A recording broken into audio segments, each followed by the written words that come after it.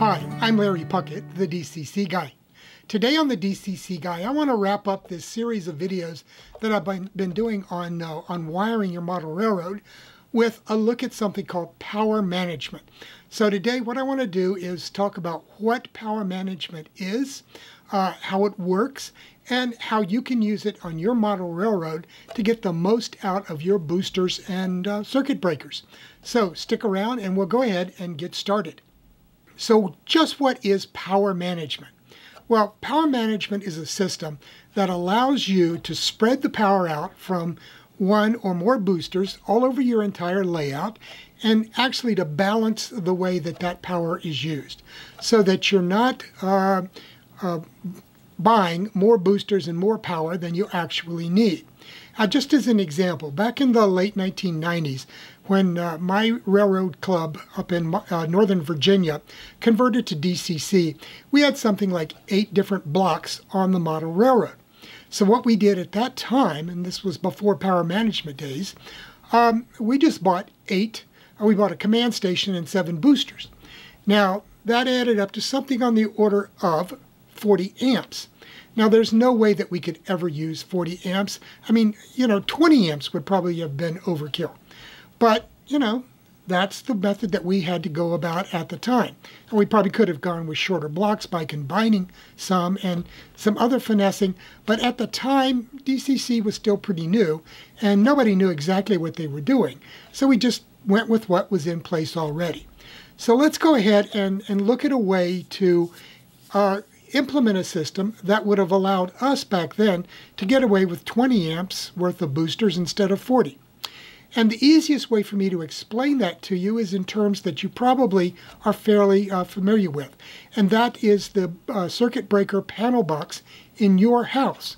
And these are used in all of the United States. I assume Canada has similar setups, and most of Europe as well. And the rest of the world have some form of circuit breakers or fuses or something. At any rate, if you take a look at a circuit breaker panel box, and I'm going to show an image of one here, and I'll point out it's not my panel box. What I want to show you in this image that I'm putting up now is a typical circuit breaker box. Now, in my particular case, I have a 200 amp service, which means I have 200 amps of electricity coming into my house to power all of the circuits in the house. And that 200 amps is spread over 26 separate circuits. And these are circuits, like the heat pump, the clothes dryer, the water heater. Those are, all up around 30 amps each. And then we have lesser ones that are about 20 amps each for things like kitchens and kitchen appliances and the like. Most of the circuits in the house, though, are rated at about 15 amps each. But at any rate, if you take all 26 of those circuit breakers that I just talked about, and you add up the individual values of each breaker, that comes to 460 amps.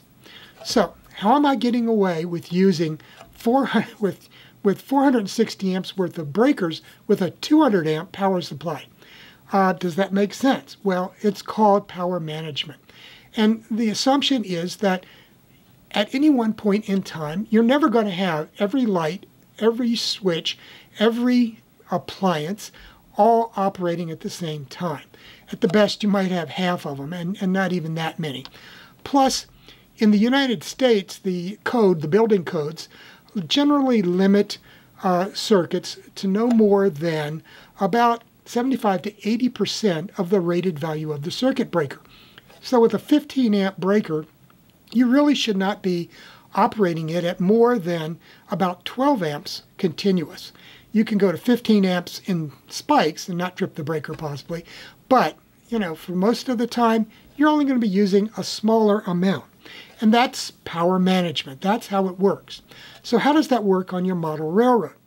Well, let's take a look down here at what I've got on the benchtop, and hopefully that'll explain it for you. Okay, this right here is a Digitrax PM42.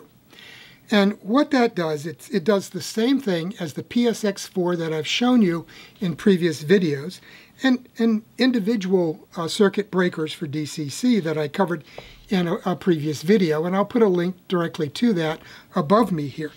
But at any rate, the PM42 takes output from a booster like this DB150 that you feed in, and it splits it into 4 separate circuits, just like the circuits in a household breaker box. So think of this as my 200 amp power coming in, and this is my circuit breakers in my panel box. So it takes it in, splits it out into 4 separate circuits. And these would be 4 separate blocks on my model railroad. Now, on the Piedmont Southern, I have 8 separate blocks.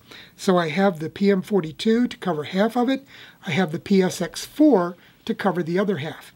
Okay, so each individual block has its own, power, and it's isolated from the other. So if a short occurs in one, it's not going to take down the booster, or in the other case, by the command station, and everybody else can keep on running while we figure out what's going on in that one block that has gone dead. And with the PM42 and the PSX and all these other types of circuit breakers, there are ways for you to set the trip point for each one of these breakers. So with the PM42, you can go from 1.5 amps up to 12 amps, and that's in 1.5 amp increments. So you can go 1.5, 3, 4.5, etc. The difference about the PM42 is it's designed as a complete circuit board that is not independent. So if you set this for 3 amps, then that means that each circuit is set at 3 amps. You can't have one set at 1.5, one set at 3, one set at 4.5, whatever. You can only have one setting for the board itself. Now you can have multiple PM42s with different settings on each of those. The great thing I like about the PSX4 is they are essentially 4 individual circuits, so that you can set one at 1.5 or whatever. Each board can have its own trip point, and that allows you to better balance the power on your model railroad. Now, one basic assumption in all of this is that just like your circuit breaker box in your house, the total value of all of the settings for the amperages on your circuit breakers can easily exceed what your booster or command station can put out. So in my case, I have 8 amp boosters and command station, and I might have that my output here totaling up to 12 or 14 amps. But the assumption is that at no point in time will the total load created on all of these different blocks and all of these different circuit breakers actually exceed what the booster and command station are capable of providing. So at any one given time then, it's assumed that all of the locomotives that you plan to operate are not going to actually be running. They're either going to be sitting still waiting for a clear track ahead or for some other action, doing some switching, or they're moving very, very slowly and are not using anywhere near the amperage that you have assigned to the 4 different blocks on your PM42 or your PSX4 or whatever else you're using as a circuit breaker. And as long as you meet those assumptions, you won't have any problems at all. Now, if down the road you find out that, things are not exactly as you had planned and you are using more power in a certain block or in all of your blocks than you had anticipated, then that's when you have to go back and do some rebalancing. So let's talk about balancing. Balancing power can be difficult because you have to kind of guess up front how many trains you're going to be running in each block on average, and multiply that times, say, 0.3 amps or 0.4 amps, depending on the age of your locomotives. And then come up with an idea, a guesstimate, of how many amps you're going to need in each block. And then you have to set the power or the trip point for each block in the PSX4, or come up with one value for the PM42. And that's basically how power management works. It's just like the circuit breakers in your domestic panel box. You've got 15 amp amperage breakers, you've got 20 amp breakers, 30 amp breakers, 35 amp breakers, you know, in order to balance the power needs of each one of your circuits in your house. It's the same way with the blocks on a model railroad and using these types of devices, circuit breakers. And that allows you to spread the power out, and it allows you to get away with using a single booster where you might normally opt to go with 2 or 3 and spread the power out that way. It's just a lot simpler method to go about. It's cheaper in the long run because you don't have to buy a bunch of boosters and power supplies and everything else in order to do this. You just use one booster and one circuit board that splits the power out into 4 separate circuits that go out to your individual blocks. It works very well in a lot of scenarios. I've mentioned before when I talked about the ballast lamps that I have a friend with a much larger layout than mine, and we typically on that layout will run 10, 12 trains at the same time. And on that layout he has one 8 amp command station, and that's all it is that powers that layout. And he has 30 ballast lamps distributed around the layout, and that is used instead of using the PM42 or the PSX4. And that allows him to, to balance the power needs within each of his 30 blocks on that layout. Now, some of his blocks are basically sections of yards, for example, that are broken up into 4 individual sections. So it's really not what one might normally consider a block, but it does allow him to spread the power out efficiently. And somebody had asked me, well, what do you do if you need more power than 2.5 amps on a block?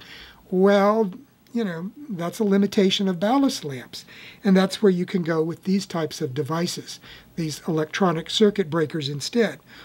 Or you can simply break the block down into smaller subsections that can operate off of 2.5 amps. And it's your choice to make as to whether you want to spend the extra money to buy a PSX4 or a PM42 or the Volt Scooter circuit breakers, or any of the others that I showed in that video on circuit breakers for your model railroad. So be aware of how that works, and if you have questions, please toss them out here in the comments, because I'm happy to try to explain this. And as I said earlier, I explained this in an article that was published in Model Railroader several years ago. I covered it in my Wiring Your Model Railroad book that I showed in the video the other day, and it's also in my DCC Projects and Applications Volume 4 book, all available from Kalmbach, or just look up Larry Puckett on Amazon Books and see if it's available there. So for more details, that's one way to do it. The main problem, though, is adjusting to get to the point where everything runs smoothly and you don't overdo it in any given block. It's sort of like knowing that you don't run 2 hair dryers in the same bathroom at the same time, because you'll pop your circuit breaker. Well, the same thing is true here, except one thing you can do here is you can adjust each individual block and make adjustments after the fact. So you might up front think you only need 3 amps in one big yard area and find out that you're tripping your circuit breakers. Well, it's easy enough to go back and make adjustments later and increase the value of the amperage trip point for that circuit breaker for that specific block that keeps tripping. So it's an iterative approach when you're doing this. You have to make some assumptions up front as to how much amperage each block is going to need, and then go ahead and increase or decrease the amperage to that block after the fact as you do some operations and find out you need more or less power. It would be the same as in your house. is if you, it's more difficult in a household situation because you can't go back and change the wiring. Whereas with our model railroads, as long as you put in the robust enough wiring up front, you can change the amperage supplied to each block after the fact by simply making the changes, programming the changes in these circuit breakers. And all of these are fairly straightforward, easy programming changes to make, okay? It's just like programming a decoder, because basically that's what they have built into them, is some sort of accessory decoder type of a circuit, and you can just go in and make changes after the fact, after you've operated for a while this way. So that's it for today. Like I said, hit me in the comments if you've got questions. And I think you'll find this approach, something that you can use even on a very small layout, like a 4x8 foot layout.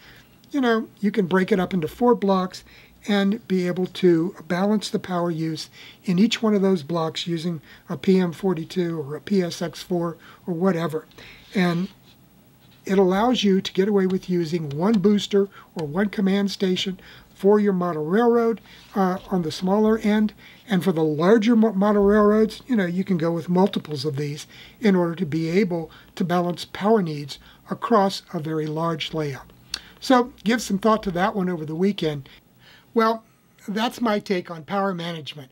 I hope you find a useful way to use it on your model railroad. And remember, it's not something just for big model railroads. You can use it on a 4x8 foot layout as well to help spread the power around and protect your blocks and command stations and boosters from short circuits and the type of thing that happens when people run through turnouts and other incidents that give you a short on the layout. So go ahead, give that a try, and if you have any questions, please go ahead, add them to the comments. Have a good weekend, and wear your mask, avoid the virus, and stay healthy. Bye now.